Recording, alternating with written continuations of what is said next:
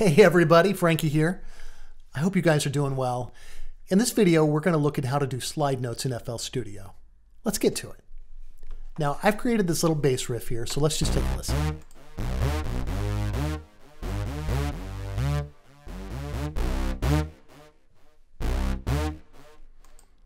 Sometimes when you have a pattern in here, you want to add some dynamics to it.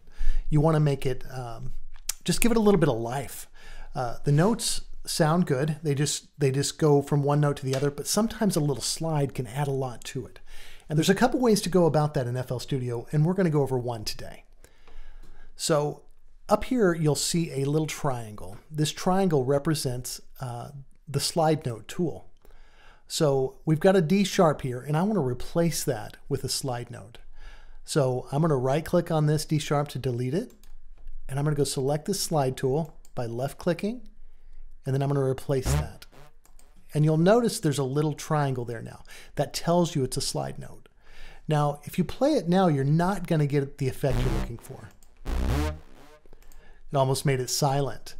So for us to get that slide, what we're going to have to do is drag this note we're transitioning from out past it.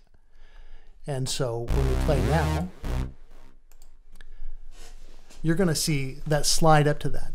And by dragging, I'm alt dragging now. You can alt drag this, and the distance of this slide note represents how long the slide is.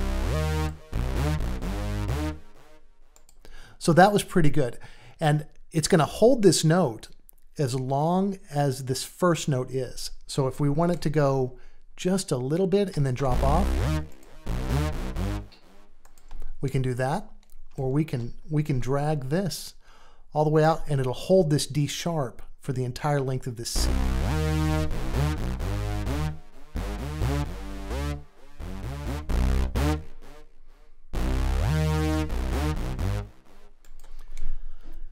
Now there's another way to get the same effect. So you've got your standard D sharp here. If you notice, there's no triangle in that. As I showed before, you can click on this triangle and then draw these notes in. You can draw them in and they'll have that effect on them. But you can also double click on an existing note and you can just turn it on right there. And that's kind of an easy way if you decide you want to experiment with it without having to delete your note and add it in. If you know you're doing slides from the front end, you can use this little tool up here. And if you want to change it after you've already programmed your notes, you can just use this one. Click accept, and now we've got a beautiful slide.